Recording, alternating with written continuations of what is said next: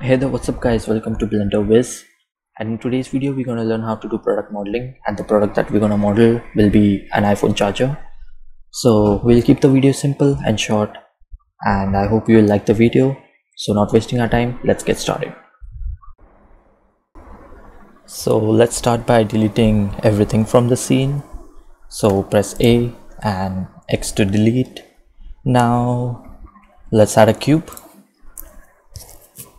Then go to front view and just scale it a bit.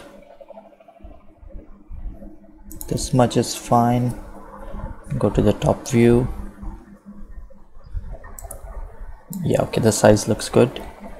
Now let's add some loop cuts. So go to edit mode, Control R for loop cuts. Let's add 2 loop cuts here, and let's add 2 loop cuts here. Scale this down to Y and select these loop cuts. So let's go to wireframe mode and scale this down on the x-axis. So this will be our charging port. So just select this face, extrude it inwards, then go to the top view, press I to insect till here, G to grab on the y-axis, and again let's extrude this out till here. All right, so now this looks a bit, they have these sharp edges. So let's add a modifier, which is the subdivision surface, one of my favorites.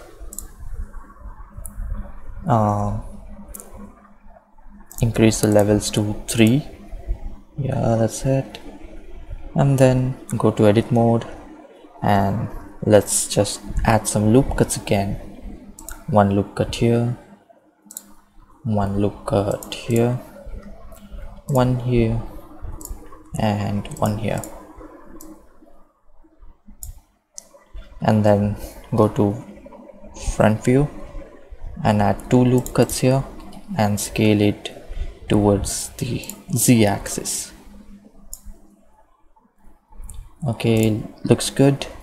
Now to make this a bit more, this doesn't look good, so all you have to do is just add some loop cuts. So let's add 1 loop cut here towards the edge, 1 loop cut here, then 1 loop cut, yeah, 1 loop cut here, 1 loop cut here,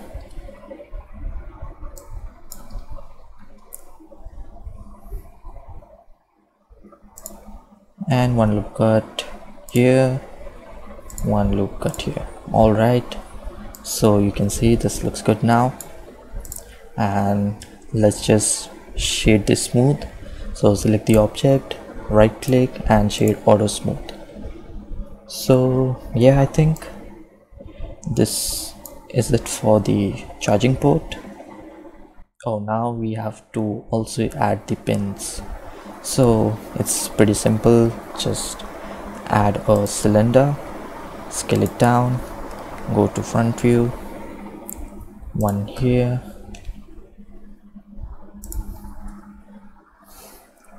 scale it towards the z-axis, yeah, this much. All right, auto smooth. Okay, and then duplicate it. All right, this looks good. Just scale it a bit, delete this, and then it looks too large. Scale it a bit down. Okay, I'll just scale this a bit down and then take this up. Alright, this looks good now. Now let's add the cable. So again, for the cable, let's just save this first. This is already, I've made it, I've just practiced it, so I'll just change it to iPhone charger 2. Alright, now let's add the cable. So to add the cable, let's okay, before adding the cable, let's add the let's make the area where you know actually plug in the charger. So let's do that first. So add a cube, scale it down, and scale it on the z-axis a bit down.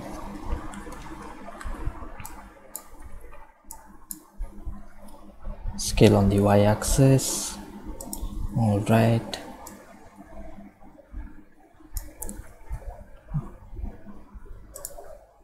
Alright, now let's add the subdivision surface modifier. Or before that, let's just duplicate this. Grab it down, scale it down. Here somewhere. Okay. This looks good. Scale on the y-axis a bit. Alright, now let's add the subdivision surface. Level to 3. Let's add the loop cuts. One here, one here. Alright. Now let's go down here. First just shade this smooth. Let's go down here, go in the edit mode, press 3 to select the face.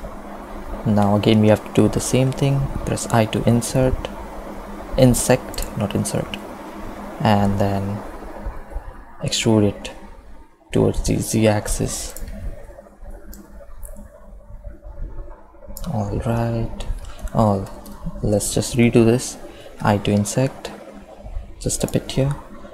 Let's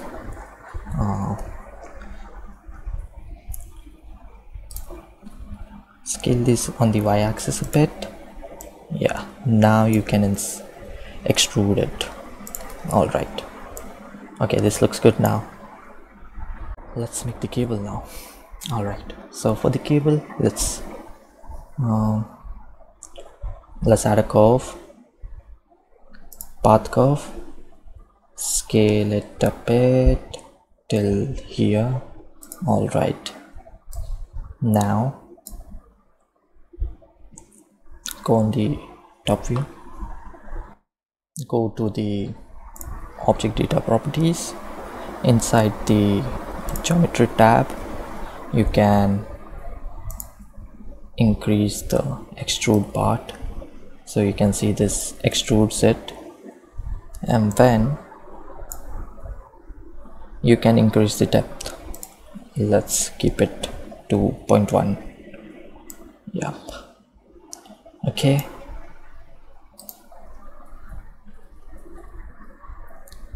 Alright, and increase the resolution to, let's say, 10, and just scale it down to z-axis to make it look more round. Perfect. Now let's just give this some shape. So it's just random thing, you just grab any of the vertices and just move it along the axis. So yeah, I think that's it. Now take this thing, rotate it along the x-axis at 90 degrees, rotate along the z at 90, go into the top view, and just add this somewhere here.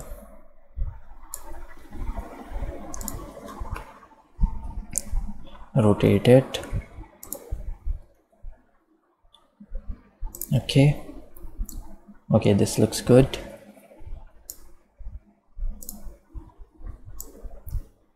And also, like, you can duplicate this and put it here on the other end. Just rotate it.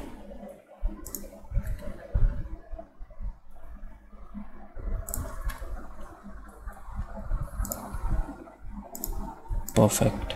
One end is slightly thick, so let's just make it thick now. Perfect. All right, I guess, yeah, we are almost done. Let's just align it properly. Before aligning it, let's just add some materials to it. Save this first. Go into the material, what is this called? Yeah, viewport shading. Yeah. So go into the viewport shading, inside the material tab, new material, add a new material. Let's keep the color to white, increase the metallic value to 0.5, or decrease the roughness to, let's say, 0.2. all right, and let's keep it to 0.5. Perfect. Do the same thing here.